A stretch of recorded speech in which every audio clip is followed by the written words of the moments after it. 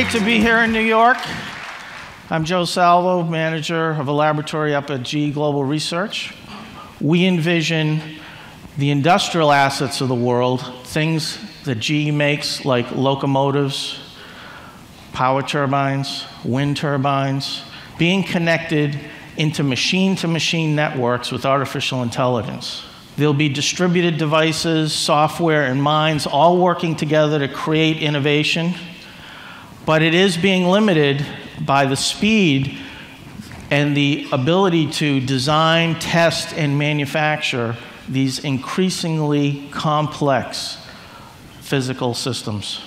So we have come up with a platform that we call the Crowd-Driven Ecosystem for Evolutionary Design. The SEED platform basically creates a global service marketplace, and it allows individual users to orchestrate their own workflows.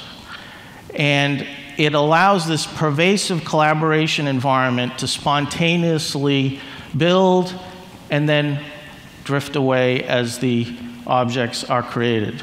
This actual project started about 2 years ago, was the first commercial use of Amazon Web Services GovCloud. And we chose it because we wanted an ITAR compliant environment. It had to be certified and accredited. It had world-class delivery capability. And of course, we wanted it to be deployed on a global stage. A lot of people that have intellectual property do not want to necessarily put all their information in one central location. This system allows us to take the advantage of the cloud, but also distributes a lot of the models, the tools, the data in various places all around the world, while maintaining all the governance, the controllership, and ownership, which is obviously very important to people in the business world. So when you put this all together, you get a very flexible, elastic environment running on EC2. It allows for both rapid prototyping and simulation, and ultimately building real parts that are going to be put together into very, very complicated, complex systems.